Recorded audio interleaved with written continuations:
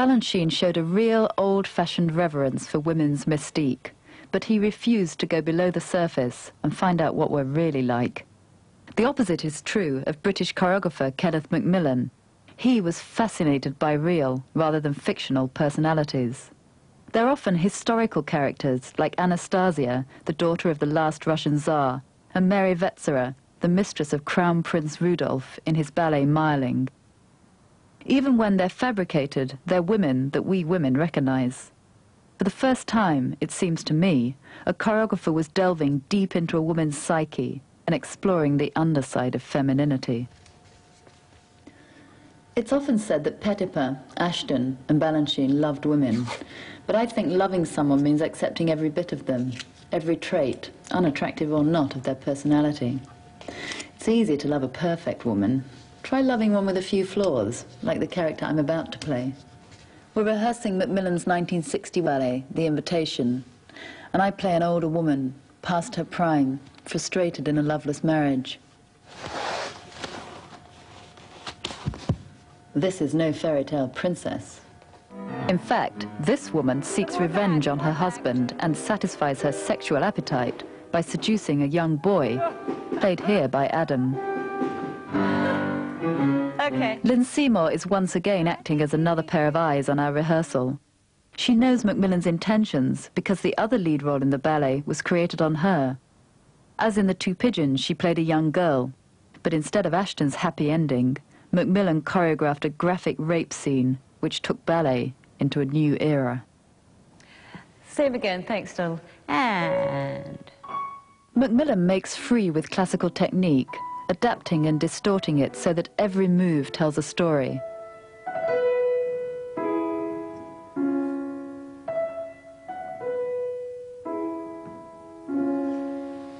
Frock. His choreography is not sweet and pretty, but realistic and dramatic.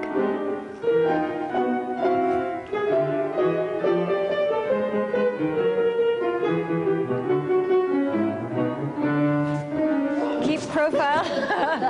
Very, very, very interesting. I could tell something was going to happen coming down. She looked a bit far away from you. It's because I was pushing her away because she was strangling me. It seems bizarre that The Invitation and The Two Pigeons were created at the same time. They're both period pieces, but Two Pigeons looks back to the sexual politics of the 50s, whereas The Invitation foreshadows the sexual liberation of the late 60s. We need to see this hand more. Like, make big things. Actually, this is now, I'm now going to touch this great body. Sorry, you've only got mine today. So you've done this one, and now don't go from here. It's like you start again. This one's going down, but this one's doing the same thing, you know, as you go down. It's quite raunchy, isn't it? But yes, we felt we were being very daring then.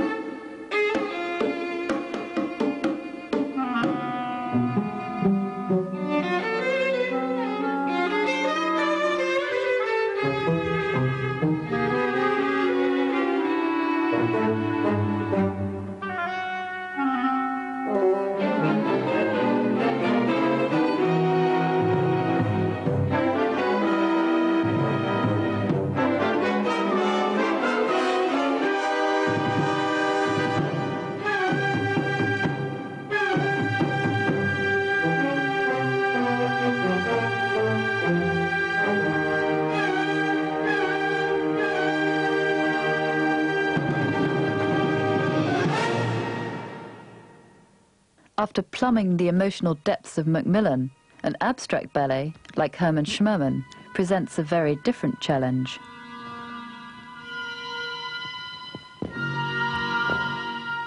I'm dealing with a melting pot of dance styles. The torso is no longer always upright. The pelvis has an independent existence, and the feet are often turned in. But ballet technique hasn't disappeared. It's just reversed, fragmented, and turned inside out.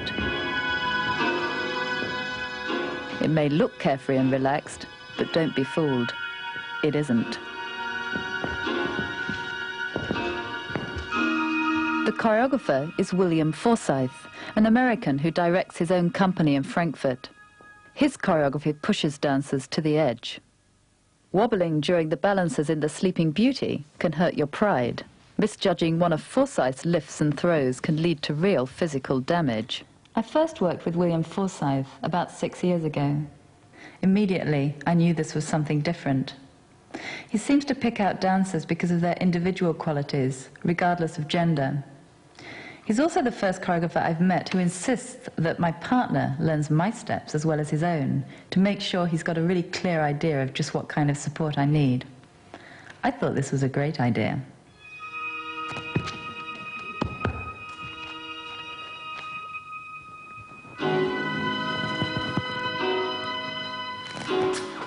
For me, William Forsythe was a revelation. While some choreographers helpfully modify steps for the weaker sex, Forsythe is just as likely to give the tough steps and the control to the woman, and the delicate, poetic bits to the man. Whoa, sorry. Sorry, I think I was a bit late. You're supposed to do what I tell you, Adam. When I clap, you're supposed to come running. In your dreams. No, no, no. I'm in charge this time. Let's just try that thing around the neck, actually. Okay. Come here.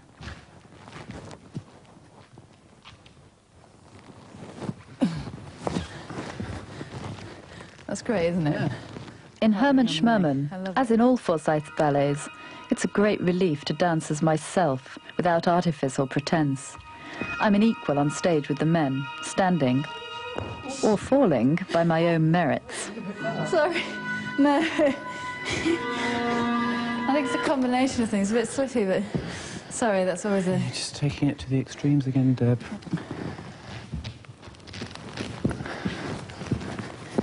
Oh. Actually, that's the thing about it, isn't it? It's letting it go as far as you can and then just pulling it back. Yeah, no, what's really nice is it's not like balancing where the man, you, is putting me off balance. It's like I say to you, I'm going off balance and you catch me, like, you know, this bit. I just almost don't bother to put my... you know, it's like my game, my shot, my call, really, isn't it? Talking of which... Yeah, drink. Yeah, definitely. Forsythe famously breaks the rules of classical ballet, including the dress code. I still wear my point shoes, but I leave my tights in the dressing room. Yeah. After you. Oh, thanks.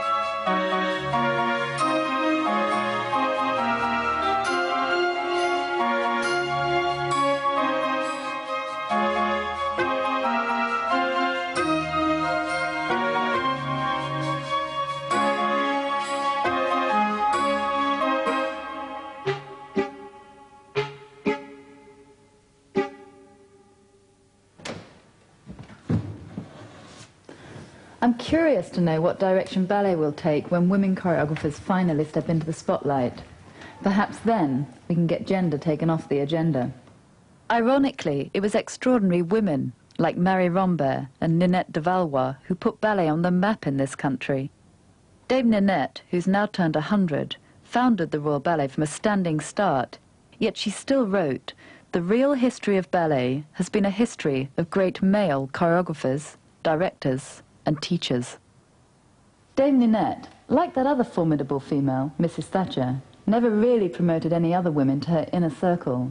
She even said that once ballet was established in this country, its development should pass into the care of the mature male element.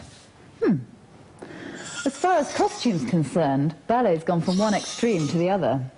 Sleeping Beauty involves at least an hour of dressing up. To dance Forsyth, you dress down. A pocket-sized piece of lycra is a lot easier to live with than a tutu. But unfortunately, attitudes don't change as quickly as costumes. But I live in hope. Ballet has traditionally dillied and dallied about 20 years behind the rest of the world. Sometime in the not-too-distant future, we'll start to see ballerinas created by women choreographers. Women through women's eyes. And of course, that means we'll get to see men through women's eyes too. Dance on